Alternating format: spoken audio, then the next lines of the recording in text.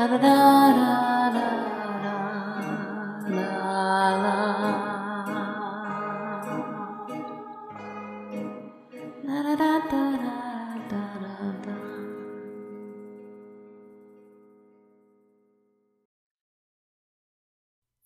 my friend.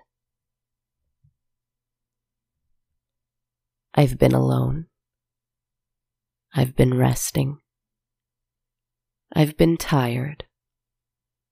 But I'm here. I'm always here. What story do you want to hear? Who, me? Yes, you. Who's asking? I am. Oh. All right. This rather audacious and suspiciously familiar spirit asked me what story I want to hear. They just jumped right into it. That's unusual. I have a story. It's been a while since we've had this kind of story time. Perhaps we ought to set the scene a little first. 1, 2, 3.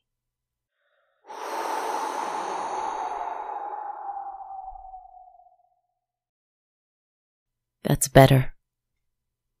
I've picked the perfect room in your castle for this. Gather by the fire. There are 2 couches waiting for us there. They seem soft, like if you fell into one it would embrace you like a bed, but hold you upright like a chair. A deep and dark velvet. And it is dark here, dim, for the only light is that of the fireplace, roaring and alive and awake, in stark contrast with everything else in this simple and sleepy room. A storyteller would have to know their story from memory. The fire is too volatile to read by. But if they knew their story by heart, this room could take it and do some absolute magic. I will try again. I will try to tell you a story. A story that I want to tell. Sit across from me. Let's have it.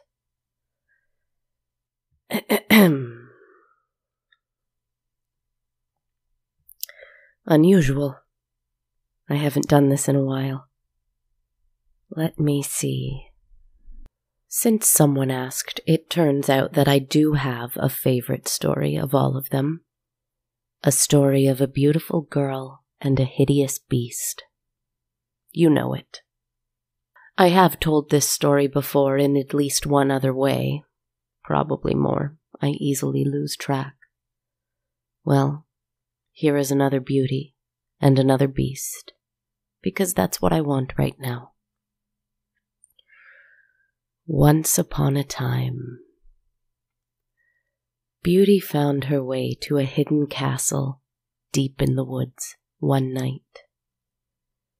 The journey was long and cold, even colder for the bitter tears on her cheeks. You see, Beauty had come here on her own, after her father had been attacked by a vicious and mystical beast in this very same castle. Attacked for taking a rose. Her poor father, in his fear, asked the beast what he could do to make amends for this trespass. And the beast offered him one lifeline. You are a man with many children. Surely you will not miss one. Send me one of your daughters to live with me. If you do not do this, I will come find you, and I will kill you and your children. See my sharp teeth? I shall feast on you with them. See my long claws? I shall pick your son's bones clean with them. See my yellow eyes. They will be the last thing your last daughter will see." So Beauty's father agreed and went home, where he, weeping, told his children of this misfortune. "Foolish Beauty," her brother cried, "you have destroyed us all. Why did you ask for that rose?" "Yes, selfish Beauty," her sister wept. "We asked for usual things like silks and jewels and perfumes. Who asks for a flower?" "Oh, beloved Beauty," her father wept. "Good, kind Beauty, will you be kind one last time?" And so she left.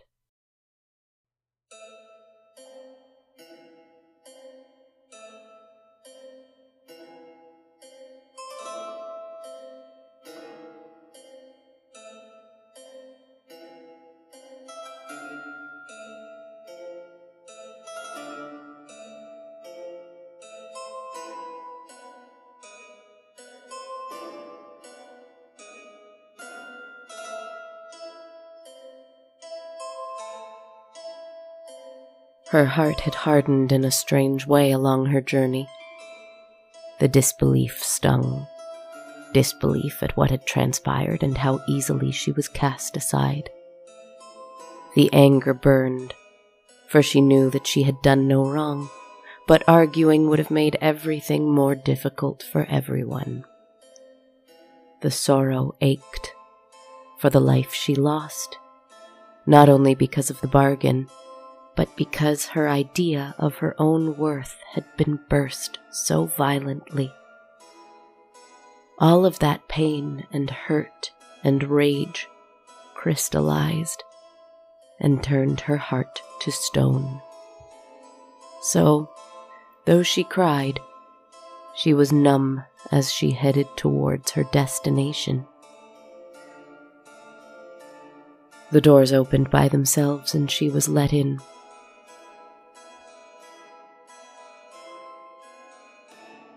They slammed shut behind her, and everything was pitch black. One single candle flickered into view, and glowed just enough that she could see it and only it.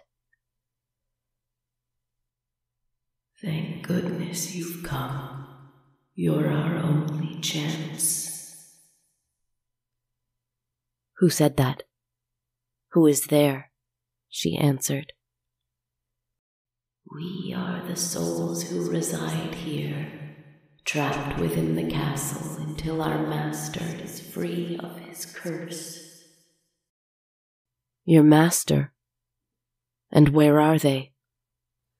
"Coming, coming, he is coming. He is almost here." And then the candlelight went out. And as horrifying as the voices of those trapped souls were, the immediate silence now was so much worse. "So, you are the one." "So, I am the one." "What do you do?" She didn't know how to answer. "What are you for?" "I am here because you would murder everyone I love if not." "And now that you're here?" "I didn't think that far." "I suppose not." The monster in the dark took a deep breath. "Well, congratulations, you saved your family. You're free to go." And the door swung open. She looked at it, confused, exhausted, furious, afraid. "You came here thinking I was a vicious monster capable of murder. Not so. I'm just a liar." She narrowed her eyes at the shadow. You're just some fake, then? What, just some bored prince? Some nobleman with nothing else to do? Well, the beast said, casually stepping into the light. No, I don't lie about everything. And before her eyes appeared what she thought was the most vile thing she'd ever laid eyes on. The first thing she noticed was his enormous, gaping mouth, teeth yellow and sharp and dripping with blood. A forked tongue darted in and out seemingly of its own accord, and yellow eyes glowed in that enormous skull. His snout was like a horse's or goat's, and only slightly more human-like, with its flaring nostrils and the sound of its breathing into enormous lungs. Each breath reverberated through the hall. Black, shining horns curled up and away from that strange skull, and a thick gray mane of fur went down his head and neck and back. He stood so tall that he almost touched the ceiling. For all that his mouth and snout and eyes seemed to belong to a rabid animal, he stood tall and with his hands poised casually in his pockets. Absolutely grotesque, she almost thought to herself. Except that there was something in the directness, the nobility, the humanity of his posture that stopped that thought. She didn't move. She stood in awe, trembling. He leaned over, bending at the waist, which landed his face at eye level with hers. The eyes were glowing. His breath smelled of blood. She could hear his huge heart beating.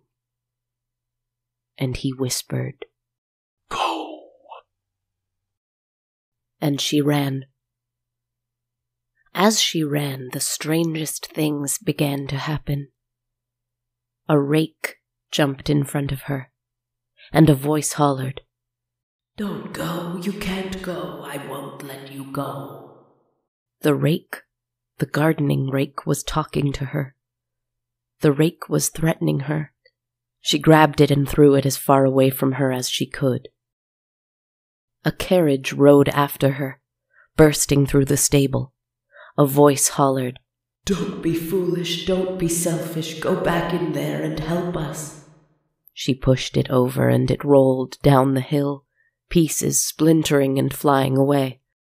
Then suddenly, just as she found herself in the midst of a menagerie consisting of unidentifiable animals made of overgrown shrubberies, a gang of gardening tools rose up before her. The watering can struck her across the head. Selfish, selfish, selfish. The gardening gloves pulled at her hair. Where will you go? You're needed here. You're not wanted there. The garden hoe jabbed at her knees and feet. I saw what you did to my friend's rake and carriage. You're not so kind. You're not so good. And that just about did it. She couldn't believe that she was being attacked and berated by gardening equipment. But stranger things had happened to her this week. So whether she fainted from the shock of it or from the pain, everything went black.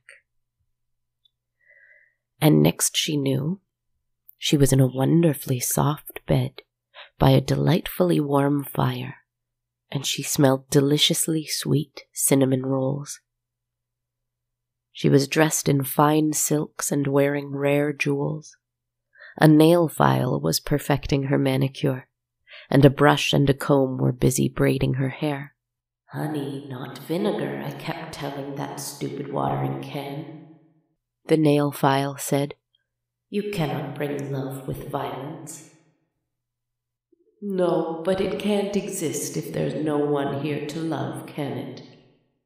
The brush answered. All we can do is what we can do. We can only do what we can do after all. said the comb, engrossed in the act of combing. "How many of you are there?" Beauty asked. All three answered at once, in horrific unison. "I have no idea. Could be one, could be thousands. Not always in comb and brush and file, but sometimes in rake and carriage and gloves, and candle and clock and whatever we like." "But never watering can," one said. "No, of course not. Watering can refuses to be anything other than watering can." Another scoffed. They continued all together. "We are here, I am here, until he can love and be loved. However many we are, we cannot escape, not until he can love and be loved. Until then, this is a place for the cursed, for lost souls." And sadly, I also think I would have to agree that he does not want to love or be loved. Do you? Beauty shook at the sound of these voices, coming from these enchanted and expensive antiques. She did not answer them. Truthfully, she did not have an answer for them anyway. As frightened as she was, when they resumed their ministrations, she couldn't help but admire their beauty. She thought about rake and carriage with some guilt, and hoped they were all right. She thought about every soul she'd met in an inanimate object here. She thought that this might be hell for these souls, and that beast might be the devil. "You're probably thinking this is like hell for us, and that the beast is like our devil. Is that it?" said Wise Brush. "I'm sorry, but yes, that's what I was thinking," Beauty replied. "Is it? Is he?" They chuckled and muttered a bit among themselves, but they did not answer. Eventually, once she felt well enough, she stood up and walked downstairs. It was a gorgeous staircase with red velvet steps and an immense crystal chandelier above her. The paintings along the wall as she descended took her breath away. She'd never seen art like this. A lovely bit of music played on a distant piano.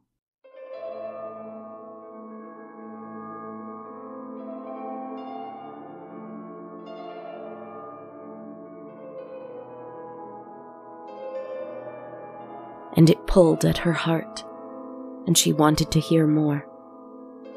When her knees wobbled in pain and she stumbled, a statue graciously helped her up, and they continued on the way down. She blushed at the sight of the stone god wearing only a fig leaf, and it whispered, "Don't be embarrassed, this isn't really me, you know." Somehow, that did make her feel a bit less sheepish. Her host was standing there, but his face was in shadow, only his hulking body leaning against the wall, hands still in pockets, visible in the firelight. The door was open, and a carriage waited outside of it with its door open. "You can go. I had a talk with Carriage. He'll take you home. And back, if you so choose." She clenched her jaw. "I shall never return. Why would I do that?" In her fine gown, glowing from the care she'd been shown in her quarters, surrounded by art and music that made her heart weep, she heard herself lie. She could just barely see the smirk on his horrible mouth in the shadow. Why, indeed. She got in the carriage, who had promptly apologized to her. It was so warm and comfortable inside, and the ride was very smooth and swift. She fell into a deep sleep, and she dreamed of the master of the castle. Nothing too specific, He was just there with her, looking at her with those horrible yellow eyes, smiling with those awful yellow teeth, still dripping with blood, always. Sitting across from her in the carriage. In the dream, she hated him a little, but she was also glad he was there somehow. But when the carriage stopped and the door swung open, she was jostled awake, and he was gone, and she looked at her family's home. Suddenly her stomach turned as she realized she had no idea what to do next. She took a step out of the carriage, opened the gate, and went to the front door, just as she'd done hundreds of times before in her life. Yet now it seemed like completely unknown territory. She knocked on the door, and her father answered, and he turned white instantly, as did every sister and brother within the house at the dinner table. There was some weeping and embracing, for a little while. She explained the strange things that had happened, and everyone gasped. And something caught her eye, shimmering in her sister's ears. Diamond earrings. And her brother wore a fine ruby in his necktie.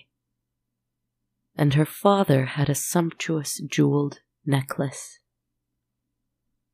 She looked over in the corner, where a chest full of treasure stood. No wonder carriage knew how to get here. Her father apologized. He explained that they thought she was lost forever, so they accepted the gifts. She forgave him, at least out loud. Then they sat at the table and resumed dinner, and each went to bed, like nothing had ever happened. She lay in her bed in the empty bedroom, for they had discarded all of her things or divided them amongst themselves. All but the rose, which hung upside down from the window, so that it could dry up and be preserved. A dead rose. As she lay in bed looking at the mostly full moon from her window, the rose in her view, she wondered what she'd do tomorrow. She could help out at home, surely, but being here hurt. These people, for all that she loved them, hurt her. She didn't know if it would ever be the same. She could move out, start again somewhere with a clean slate. But who would need her there? Who needed her here? Her eyelids grew heavy as she weighed her life in this hometown against her single night in the beast's castle. She drifted off to sleep, the smell of the dead rose filling her dreams. And he was with her again. Just sitting there, staring at her with those eyes, and she stared back at him. In her dream, she was in the hallway of the castle, on the stairs again. He stood there, eyes glowing in the shadows. They just watched each other. She began to hear the cries of the souls in the castle, begging her for help, begging him for help, moaning about loving and being loved, something like that. But the beast raised his clawed hand, monstrous and huge, and they were silenced. And they just kept looking at each other. She woke at the break of dawn before anyone else. She left the dead rose on the kitchen table so they'd know she was well. She couldn't take the weight of their shame or her own bitter resentment of them either. She knew this would be easier. She stepped outside and Carriage was still there. He woke up with a start and flung his door open. She got in, and she went back. She dreamed of the beast the entire way. He stared at her, at first smirking as though he had won. And she detested that smugness. But then he seemed a little perplexed, as though he were trying to read her thoughts and failing. The doors opened as soon as she arrived, and she woke up as she heard the ghosts cheering and crying for joy. The torches lit themselves one by one, guiding her to the study, where she found 2 comfortable couches by a fire, facing each other. Beauty now found herself sitting across from the beast who'd haunted her waking life and her dark dreams. As his yellow eyes burned and his fangs dripped with fresh blood, and his horns shone in the firelight, the thing she was the most frightened by once again was how very aware he seemed. A very lucid beast, for he'd crossed his enormous legs just as a petulant prince might. He rested his long, clawed finger under his chin, like a devious rogue, and his strange and bloody lips curved into a smirk, like a wise fool. It would be one thing if he was just a mindless animal, a fierce tiger or an angry lion or a provoked bear. The way he seemed so very intelligent was the most frightful thing. "Are you going to ask me if I will love you?" she asked him. No, I think not. I think I've done with all that. Besides, I could tell from the time we spent together in your dreams that it is a futile pursuit. He became interested suddenly in a bit of dirt that had been caught under his claw, and so he busied himself with tidying his nails as he spoke. It is not something one can force anyway. Honey and vinegar and all that. "So, will you kill me?" He scoffed. No, I think not. I haven't the taste for that. Besides, then I'd just have to find someone else, and I really can't think of anyone who could be more accommodating than you. I think these fools are right, and you are our last hope. But nothing is ever promised. We can only do what we can do. I certainly don't love you.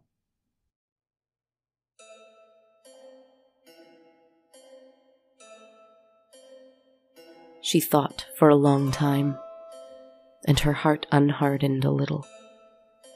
The disbelief returned and stung at her. How could someone be so callous, so empty, so unfeeling? The anger returned and burned her. She had given her whole life, and he didn't even care. The sorrow returned and made her ache. If she didn't even have him, then what on earth did she have? Finally she spoke. "You assaulted my father. You threatened my family. You bought me out of their hearts with riches. You torment my dreams. You torment these souls here." His face was a little grim. Yes, all of that. She thought for a long time again. She looked at her gown. She thought of her gifts, the art here, the care she'd received. She looked at him and she found she could not quite hate him. She spoke again. "You have given me beautiful gifts. You saved my life and nursed me back to health. You have sent my family support and wealth." His face barely softened. Yes, all of that. She looked at him again, and she found she could not quite love him either. I don't know what to feel. I don't know what to do. I don't know what I'm supposed to do. He nodded slowly, arched a brow, and leaned forward in the chair. May I point out something to you, Beauty? She nodded slowly, arched a brow, and leaned forward in the chair. He continued. So now what? The worst has come, the worst is gone. You have seen what cannot be unseen, felt what cannot be unfelt. It is awful outside the castle, it is awful within the castle, it is awful inside your heart. You hate and you sting and burn and ache because that is what you feel, and so that is what you see, and that is what you are. Where are you in all of this? I've been looking, and it's so hard to find. Where are you? If every little decision you made within these walls didn't affect me, or your family, or my subjects, what would you do? Where are you, Beauty? Where are you, beast? She snapped back. It is your cruelty, your temper, your lack of feeling that has caused all this to begin with. You cannot tear my life apart and expect me to know how to put it together again. Oh, Beauty. The beast sighed and shook his head. Sometimes there is just the breaking. Indeed. Now allow me to ask a question of you, beast. Go ahead. Why were you and all the souls here cursed? I treated the people who worked here as though they were in hell, and as though I were the devil. A witch with a strange sense of irony decided to make it so. But that's not fair to those souls. No.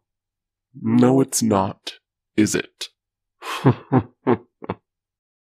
Sometimes there is just the breaking. Exactly.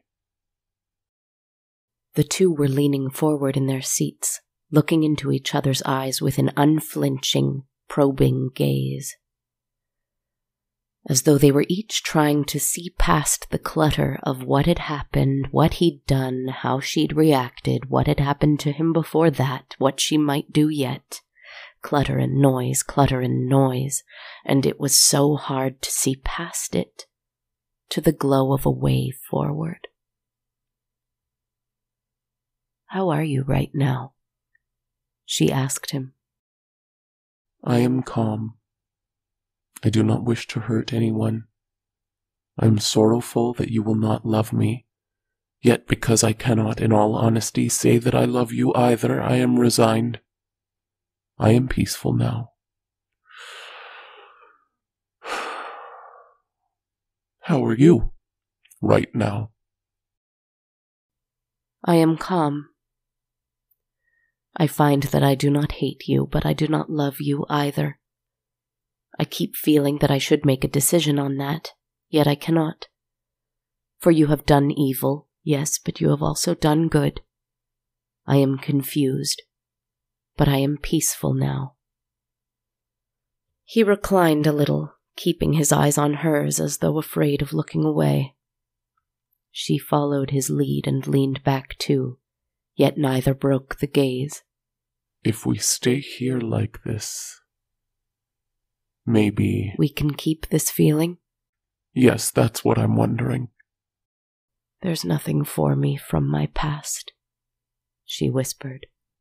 Nor for me from mine, he agreed. The future holds no power over me, she whispered. Worthless and non-existent, he agreed. Right now, I am at peace, she whispered. Right now, I am at peace, he agreed. And so, they began a strange kind of staring contest. It lasted quite some time, mostly in huge pockets of silence.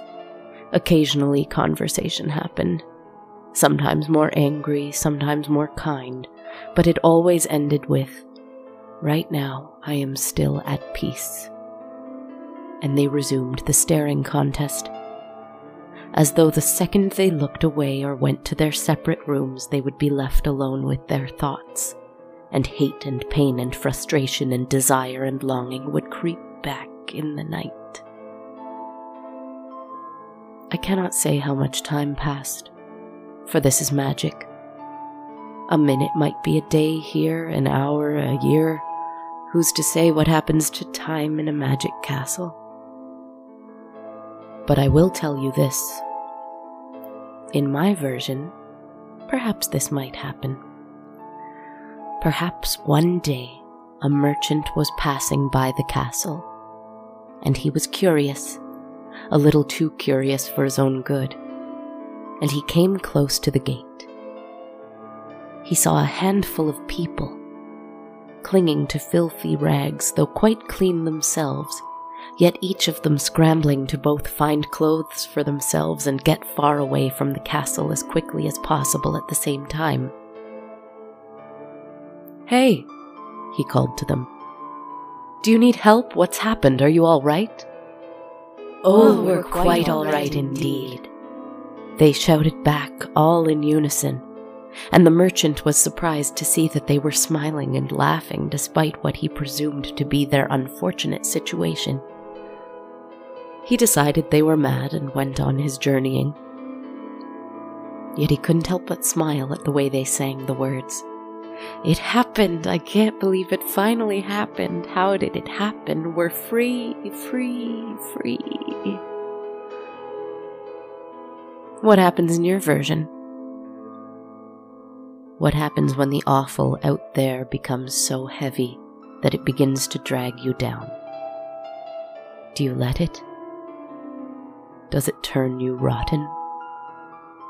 Or do you rage against it so ardently that the beautiful inside you begins to leak out and become the beautiful out there?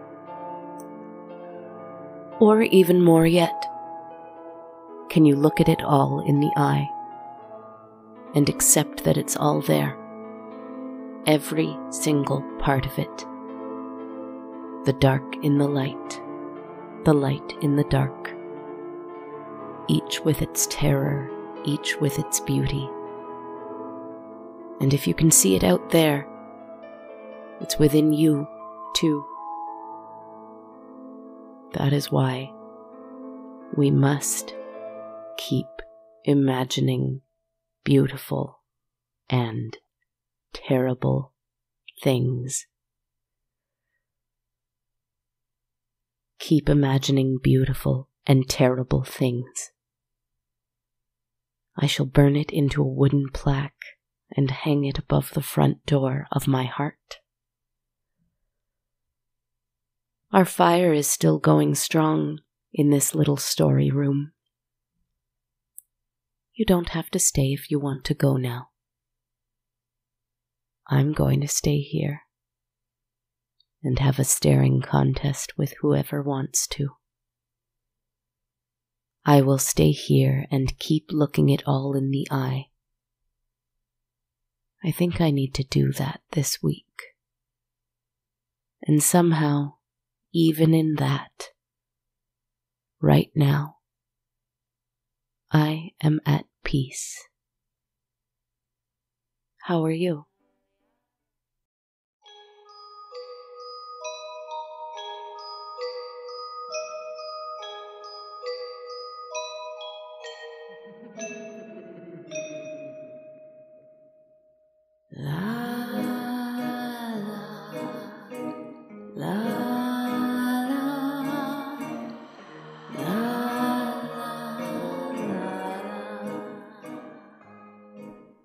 Hello everyone, and welcome to episode 210 of On a Dark Cold Night. This is your host, writer, narrator, podcaster, composer, etc. behind the podcast, Kristen Zaza. I hope you're doing well. Thank you for your patience with this week's release. I'm just getting over a bad cold and needed to take some time to rest and recover. Just a heads up that this week's later release and a rather busy weekend coming up might mean that there may be no episode coming up this Monday. I'll see what I can do and do my best, but this month is proving to be a little tricky for me, so we'll see what happens. Big thanks today to our question asker, me. I decided I wanted to ask myself a rather decadent question, do a little introspection, see what I needed. And I came up with yet another Beauty and the Beast. Now a word from our sponsor, BetterHelp. Sometimes when there is so much going on in our lives, as there often is, I find that it can be overwhelming to focus on just one problem or to find a place of quiet and calm where I can work on finding a solution to one issue at a time. Work, family, money, friends, taking care of myself, my home, others, getting enough sleep, finding time to allow myself to rest, while also carving time to get everything done that I need to do. If you're anything like me, it can feel like a lot to juggle sometimes. And it's okay to need a little help to learn how to become a better problem solver and accomplish your goals, whether they're big, scary ones or little, gentle ones. Therapy can be a wonderful way to find guidance and learn how to solve these problems and not let yourself get overwhelmed by them. I've found through therapy lots of techniques to help calm my thoughts and find a path forward. And sometimes just the option to let everything out to someone you trust can work wonders too. BetterHelp is a great option for anyone looking to try therapy. It's all online and affordable and so easy to access. All you need to do is fill out a brief survey and you can get matched with a therapist. And if you find you'd like to try someone else, you can switch therapists anytime. When you want to be a better problem solver, therapy can get you there. Visit betterhelp.com/goodnight today to get 10% off your first month. That's betterhelp.com/goodnight. Sending lots of gratitude out this week to my newest supporter on Patreon, Jamie Marcus. Thank you so much, Jamie. It means the world to me. If you'd like to support the show on a monthly basis like Jamie Marcus, I'll tell you a bit about the perks you can receive. Every patron of $1 or more a month gets access to my complete soundtrack, while every patron of $5 or more gets that and a monthly tarot reading video I upload every full moon.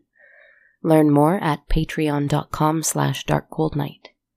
You can also donate one time only without those perks at ko-fi.com/darkcoldnight, or you can buy a t-shirt or a hoodie at bonfire.com/on-a-dark-cold-night.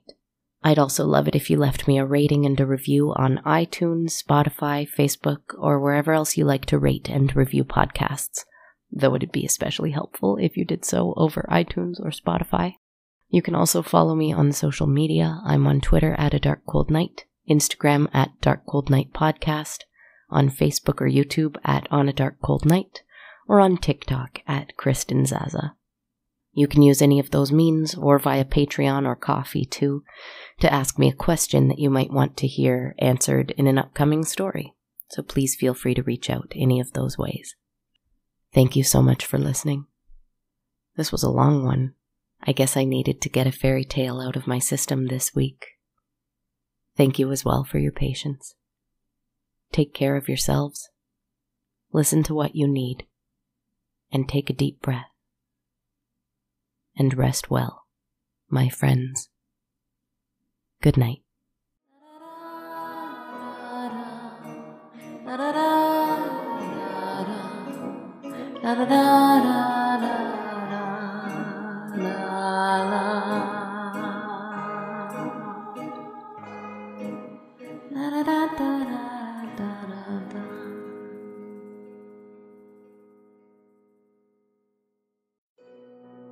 This podcast has been brought to you by the Sonar Network.